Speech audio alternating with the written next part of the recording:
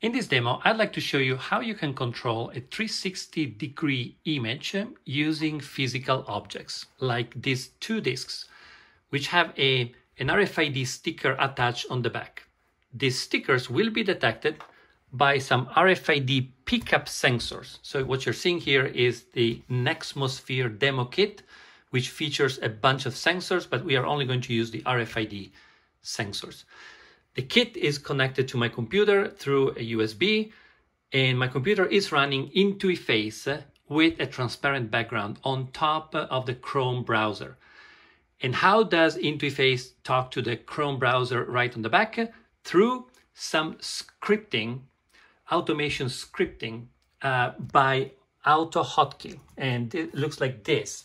Essentially, the automation tool will put the focus on the browser and will simulate the left arrow key.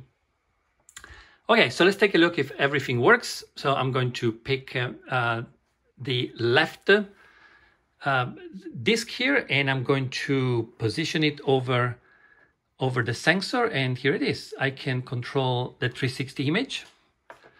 And let's do the same for the right side. And it works. This is a nice mashup of 4 different technologies. We have Intuiface, which is the glue to everything here. And we have the Nexmosphere sensors, AutoHotKey scripting tool, and the 360 image hosted on seekbeak.com. Thank you.